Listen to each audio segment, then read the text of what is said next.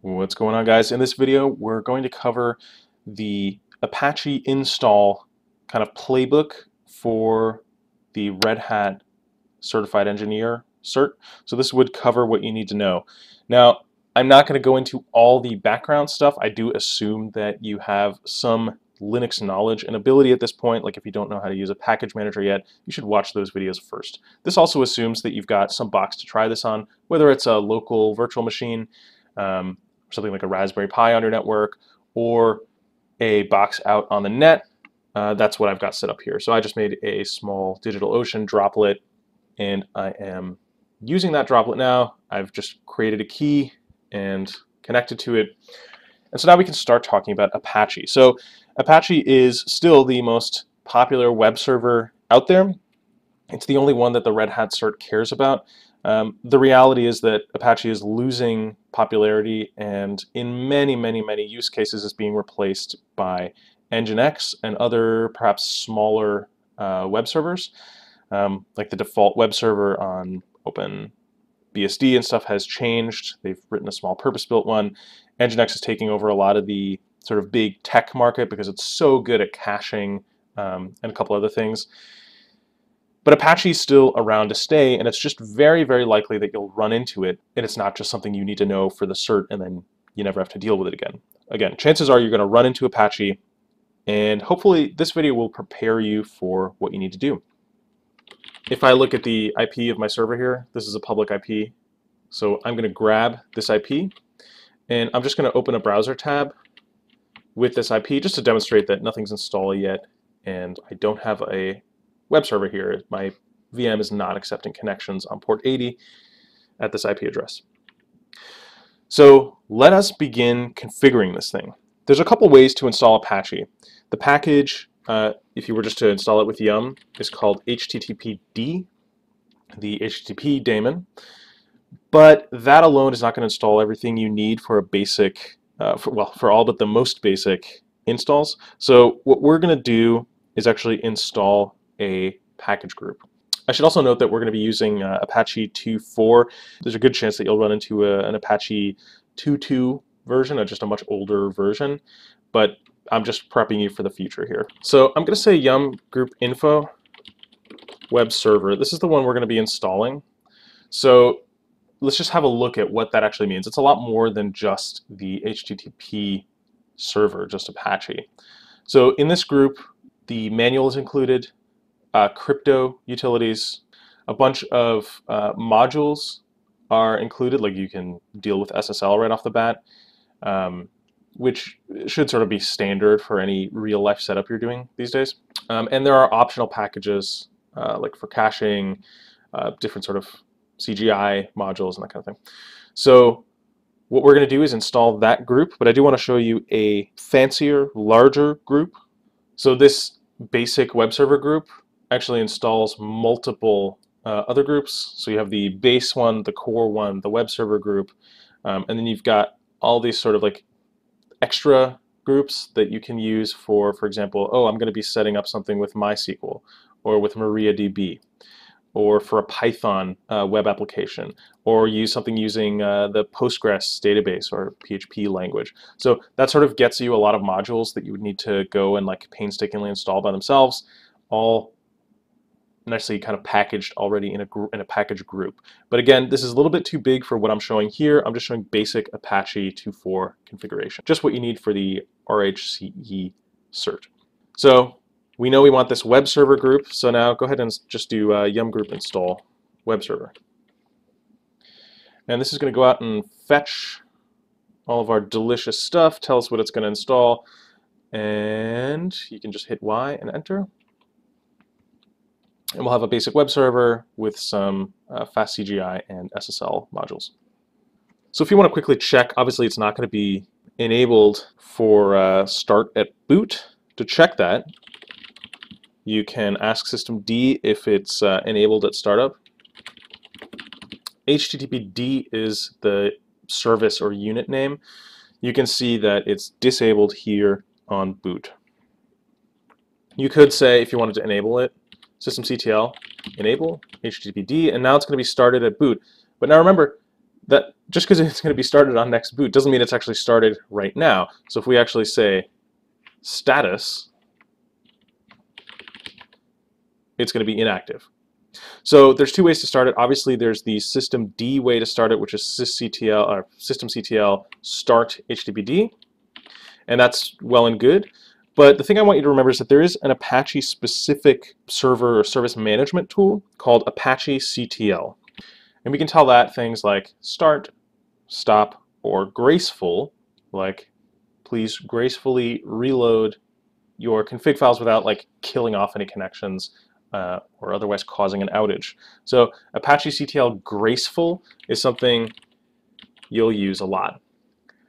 So this is having some issues right now because we haven't configured a fully qualified domain name, I believe, for this box. So we're not telling Apache definitively where to listen, and it can't quite figure that out because our host name isn't actually a valid host name or fully qualified domain name. So what we're going to say is apachectl start, and that failed. This is lovely. pgrep HTTPD. Let's have a look. That's actually running. So this thing's freaking out that it can't work, but if I reload the page here, I can see that this is actually working just fine. So we're going to go clean up the config in a second anyway, and then the stuff will start working predictably. You can also test this with curl HTTP localhosts. So that will actually just go out and fetch the page and return it here. Just you can see this is just like a plain text markup. Ooh, that's a lot of CSS. Are you serious? They're using Bootstrap. Is everyone drinking the Kool-Aid now? Man, you know, sometimes I just feel like... Anyway, so apparently the Apache test page now needs to load, 500 kilobytes of King CSS. All right. Okay. So here we are. We've got this thing installed, and let's talk about the default config files and where they are. Okay, so the main config file for Apache is in etc httpd. Just start thinking of Apache as httpd. On Red Hat and CentOS, it's going to be a lot easier. So etc httpd conf for the configurations, httpd.conf. Let's have a quick look at that main config file. So this config file is going to import or include all of the other config files that we use for example, a specific website, like virtual host definitions. And you can see that the server root is going to be etc httpd. Okay, we're going to listen on port 80 right here, standard web port. We're including everything in conf.modulesd. This is a relative path from here, so this would be etc httpd conf and then the directory conf.modules.d, and then everything in there, that's what this asterisk globbing character stands for, .conf. So anything ending with .conf, all those files are going to be included. This directory is where any additional modules you install, that's where they have their config files. So for example, if you've got an SSL conf file, if you've installed Lua bindings, or if you've installed some CGI module, this is where the config files for those specific chunks of functionality would be, just to keep things neat. So remember that. The Apache service is going to run as the process itself will run as Apache, so user and group Apache. The server admin email is not really important. You're probably just going to black hole that on a production server. And then you've got your first container. So down here, you can see this kind of XML syntax. So this is a directory container. There's a couple different kinds of containers that are sort of these config chunks. This one is directory, but there are also containers for files and modules. So the beginning of this container starts with directory to say, hey, this is going to be a directory container. And this just basically sets a default deny sort of rule.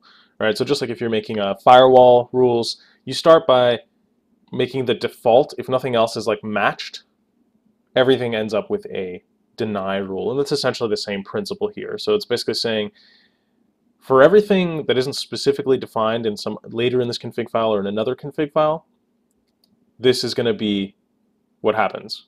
And what happens is nothing, because we deny access. Here's another directory container.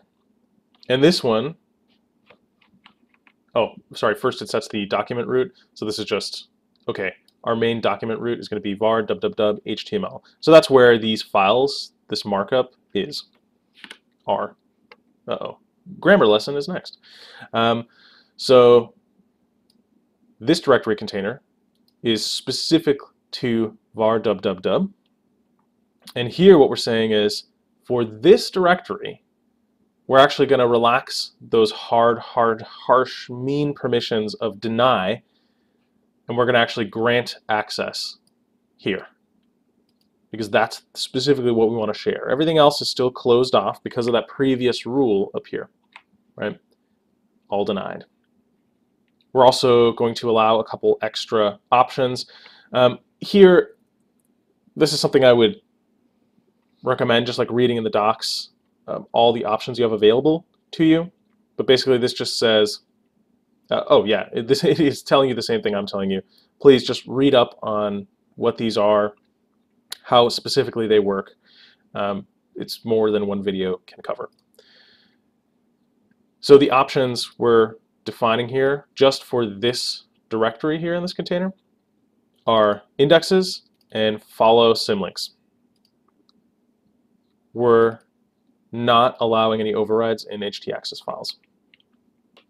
Down here we've got this to deny web access to web clients for our htaccess files, should we be using them. Error log is being written to logs error log. Generally, I recommend doing what they recommend here, which is having a separate config file for each virtual host, that is each website you run on the server, and then define a specific error log file for that virtual host container. I don't like this convention of just logging into the etc directory, because var log is the directory that sysadmins the world over have agreed to log things into. And logging things into etc is just, in my opinion, just dirty and bad. But fine, this is the default. We can all live with it because we know that CentOS and Red Hat are special and have made special rules for themselves, as really have all the major distros. Okay, so I'm going to recommend changing this to var log httpd error log, but you can leave it as the default. Finally, we're going to be looking at some CGI bin stuff, I think, for this, just because the RHCE requires it. var www CGI bin is the directory where our common gateway interface binaries will be kept, that is, our scripts, and we're going to grant access to those here. So that's just another directory container allowing access to our CGI bin scripts. That'll come in handy a little bit later. Okay, so that's a very basic introduction to the Apache install and very basic overview of the Apache config file. In the next video, I'm going to show you just a quick way to set up your first virtual host, so your first kind of website on the server. It's going to be pretty quick, and we'll just kind of use some of the configuration directives and the containers that we saw in the config file just to make sure that you can actually apply this knowledge.